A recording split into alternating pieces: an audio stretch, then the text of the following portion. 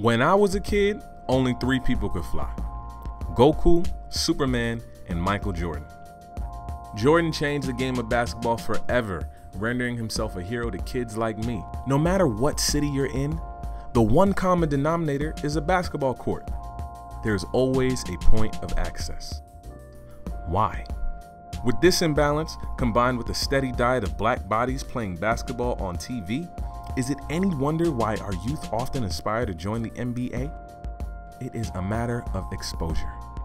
To play basketball, you need sneakers, $15 to $30, shorts, $10, a shirt, $5 to $10, optional, a basketball, $20, and lastly, a basketball court, $0, which can be found, you guessed it, anywhere.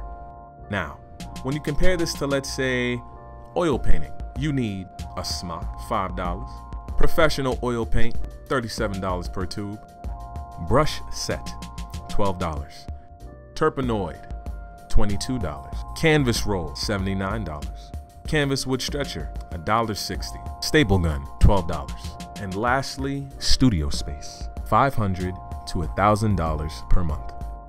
Let's review. If you're a single parent, which one is more accessible? Basketball or oil painting?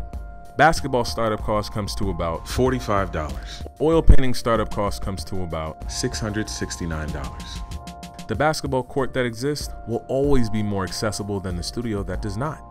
After considering that every hood has a basketball court, but not every hood has a dance studio, the comparative lack of exposure to the arts for people of color becomes obvious.